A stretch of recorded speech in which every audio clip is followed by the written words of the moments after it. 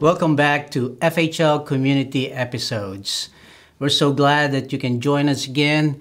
Last time we talked about take a fresh look at our community. You know, sometimes having new lenses put on your eyes, over your eyes, make a big difference.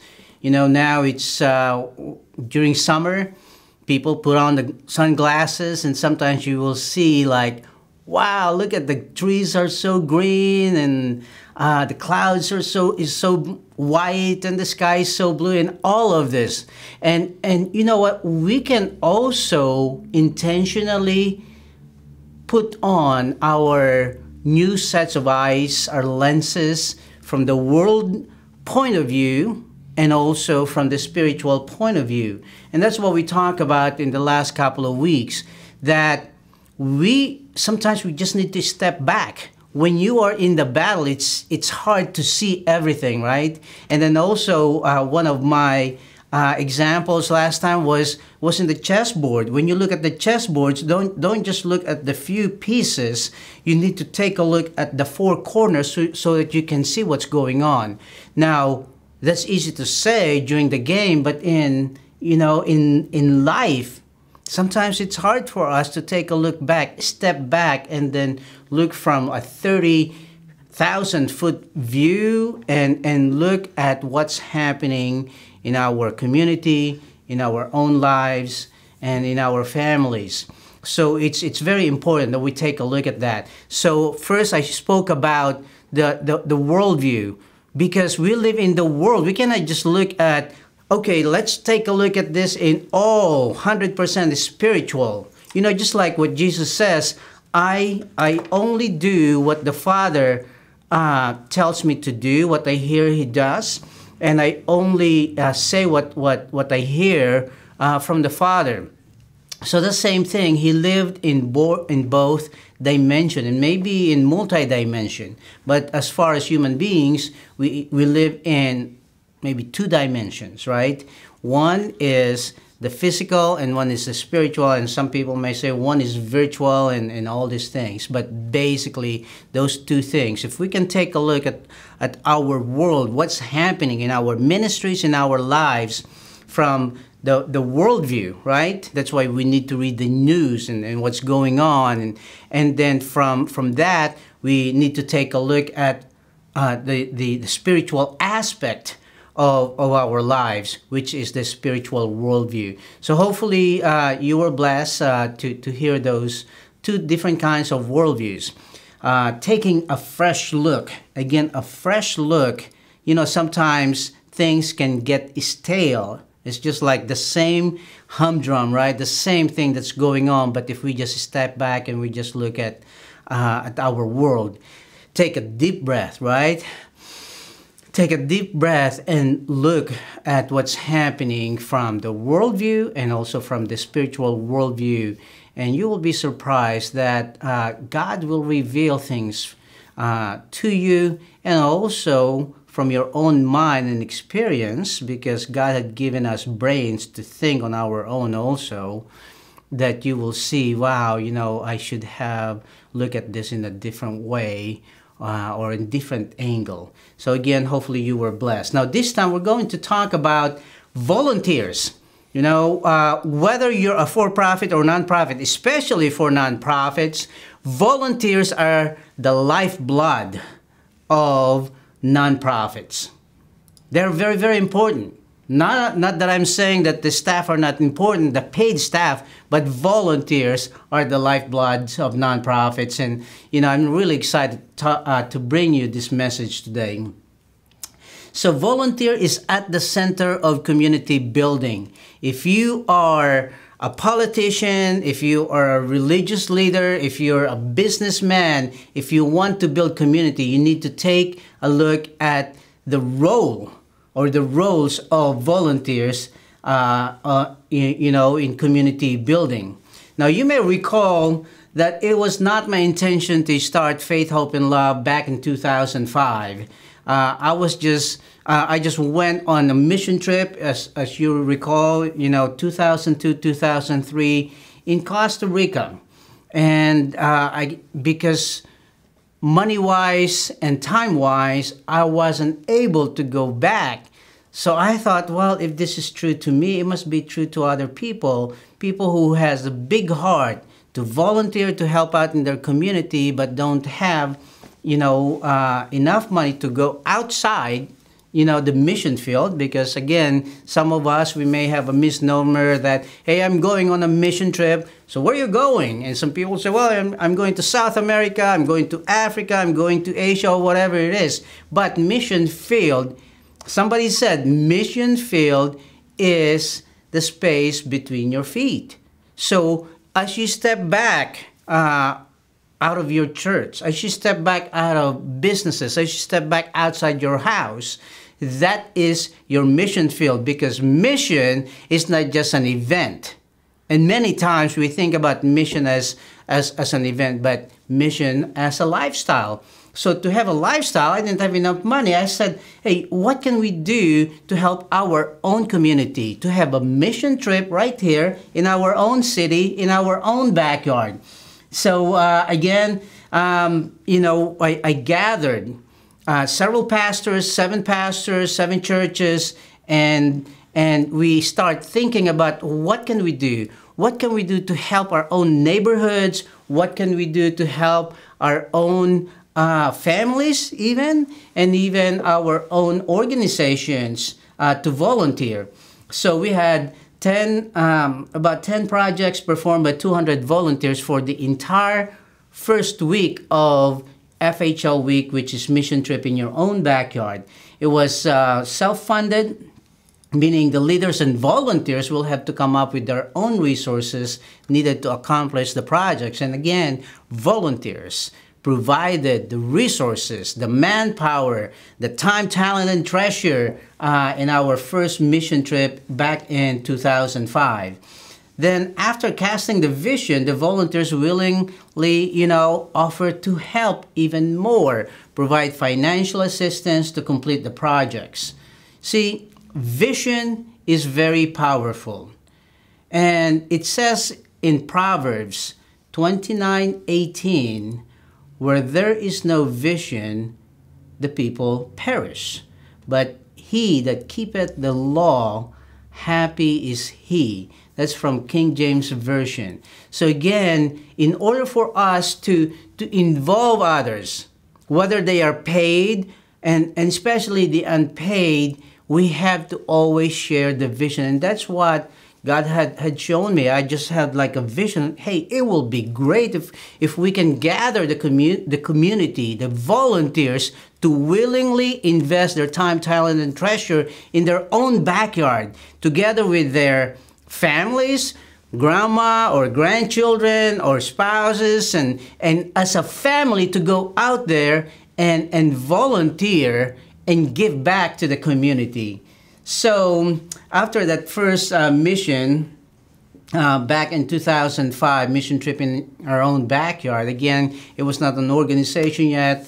I started receiving calls from the pastors, and they were asking me, Merlin, what are we going to do next year? I said, what do you mean next year? I saw the vision become a reality. You all go ahead and do it. But the pastors, with their encouragement and also the encouragement of their congregation, who had great experience, and we'll talk more about experience, is one of the key things to motivate, to encourage the volunteers. But anyway, they had a great experience, and they talked to their pastors and their leaders encouraged me because they themselves also had great experience. So it's all good for the volunteers who had passion to help and felt that they helped the neighborhood. Again, they experienced, they felt that they helped the neighborhood, and also the volunteers got connected with the community through projects and services.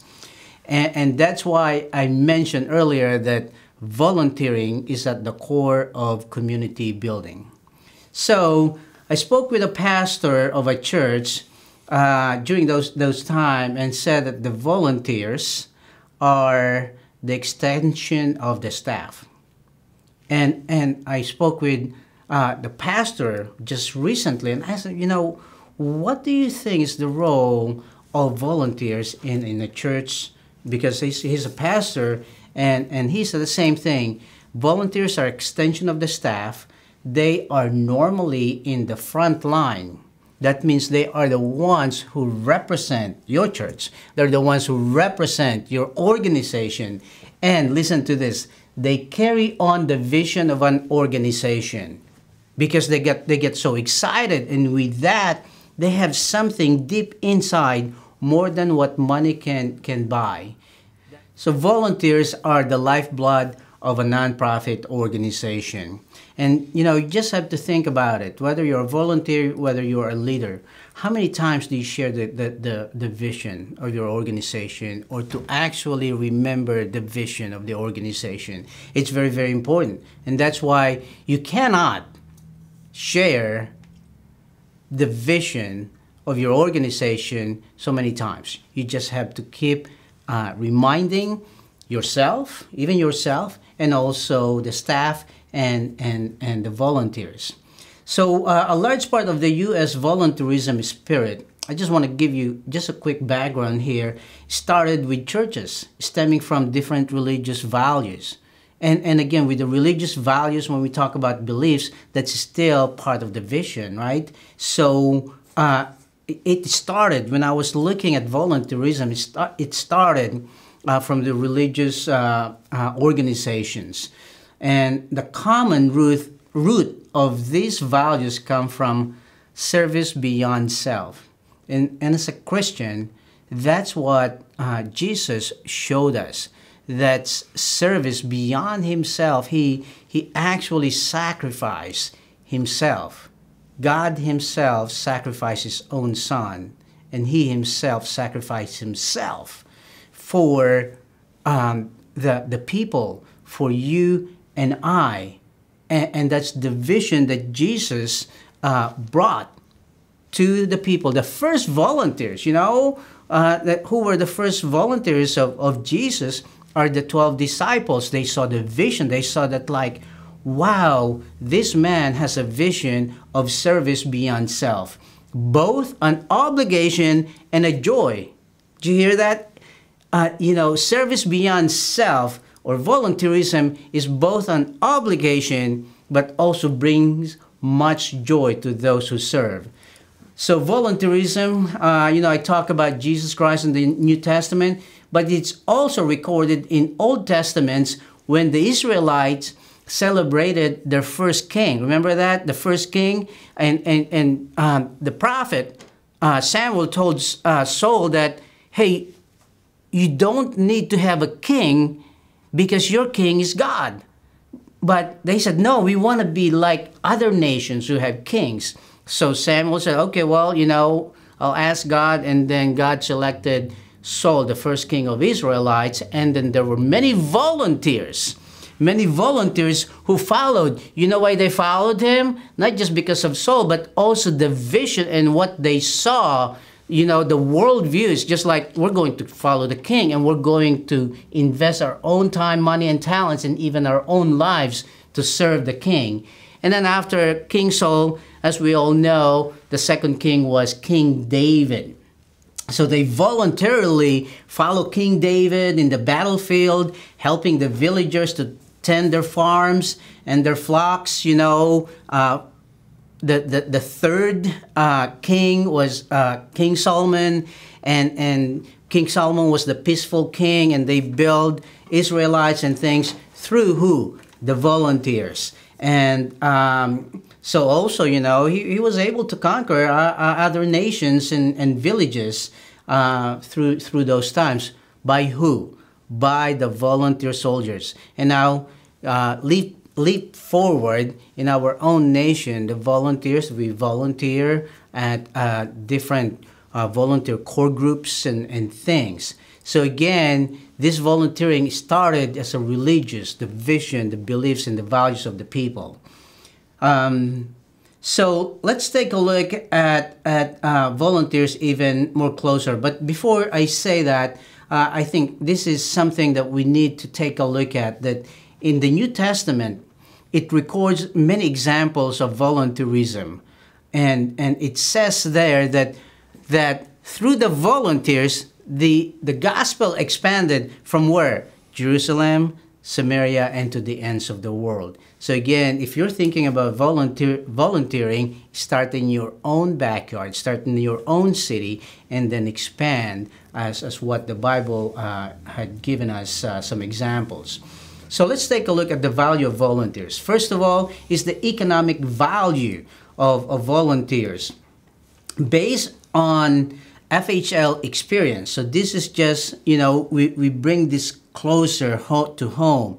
Now, in our own organization, on our own experience, a typical food pantry receives an average of $2,000 worth of services every month from the volunteers. So if you multiply that by 12, that's $24,000 worth of work from volunteers. That's based on the annual average of hourly rate of $27.20. So now we are in 2021, mid 2021, and that's what they said, $27.20, maybe even higher.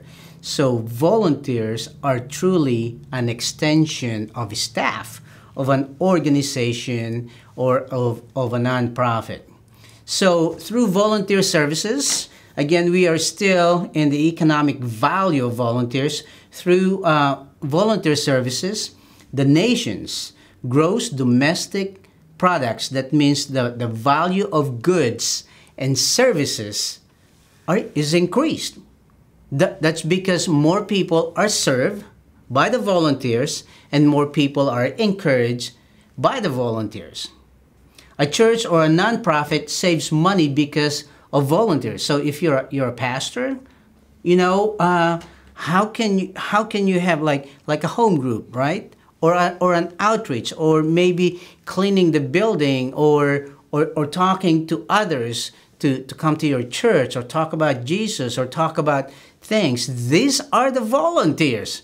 During our training, our actual training, sometimes I tell the pastors or the leaders, I said, hey, you need to take care of your volunteers, because if you don't take care of the volunteers, sooner or later, when you call the volunteers, they will not answer you.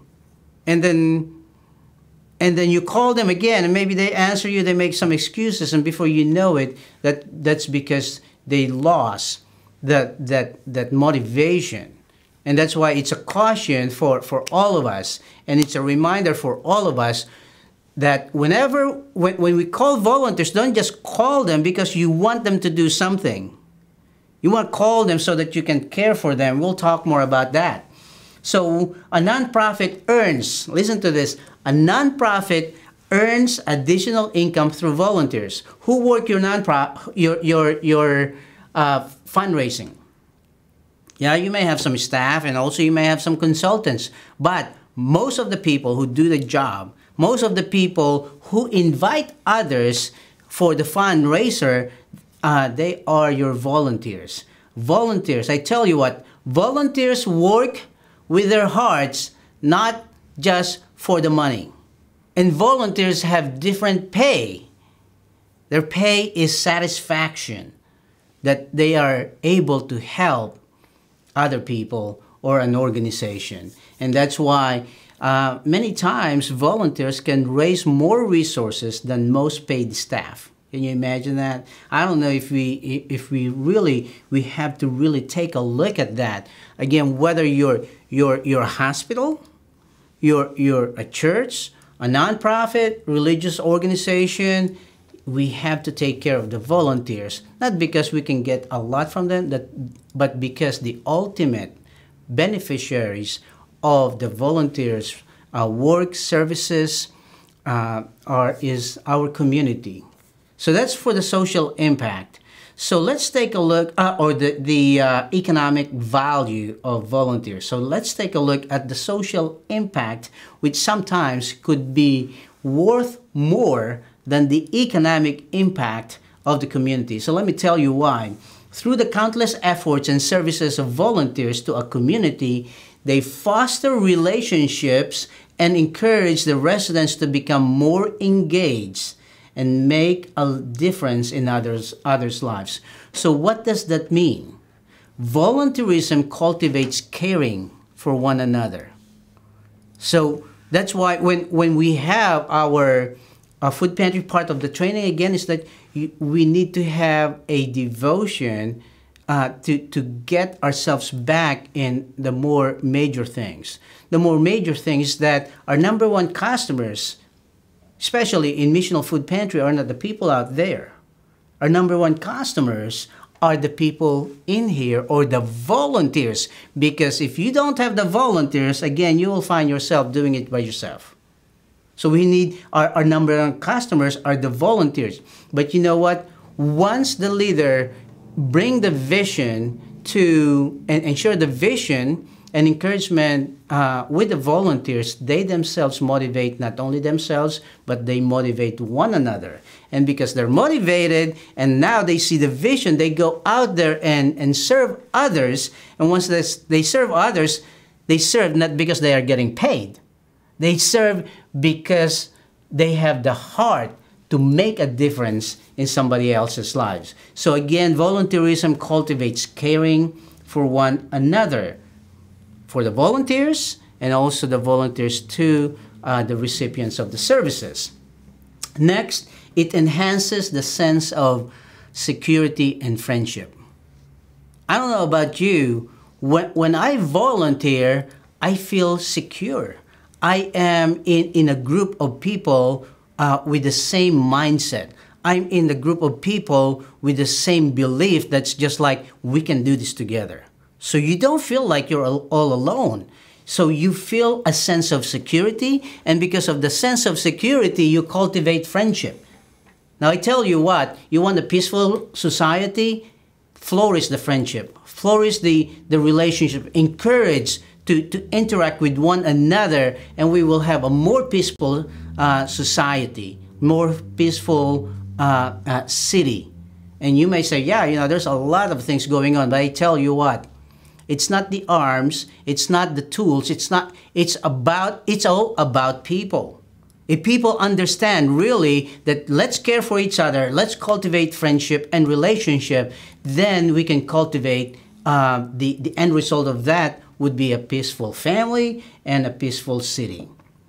Society become more involved and collaborate with each other. This is big. That's why I mentioned earlier that the social impact could be more important than the economic impact. All the billions of dollars of gross domestic products in the U.S. alone are brought because of the volunteers, but the social impact can be even more.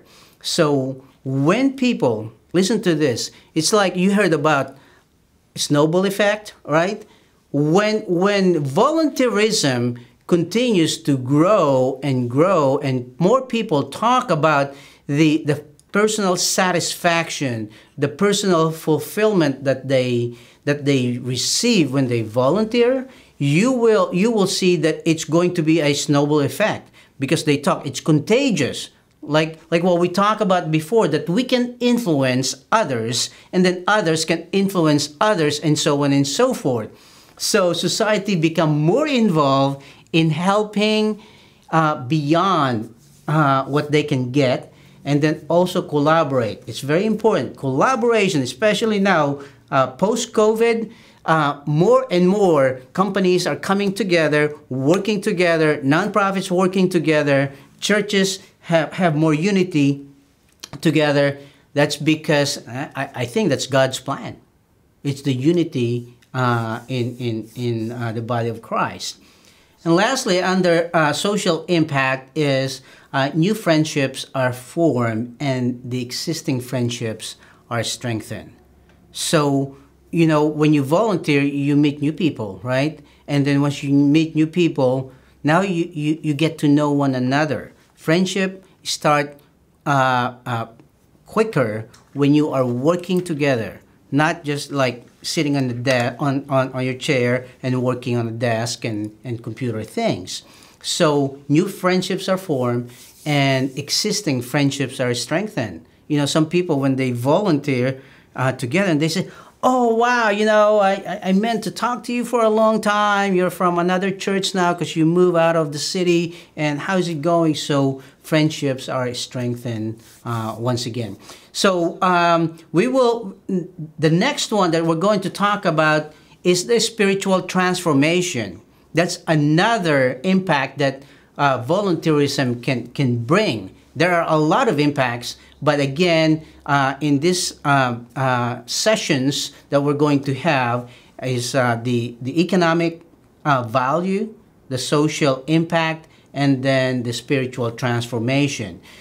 So we will pick that back up at our next session, and remember that you have the power to bring kingdom solutions and resources to the world problems and challenges.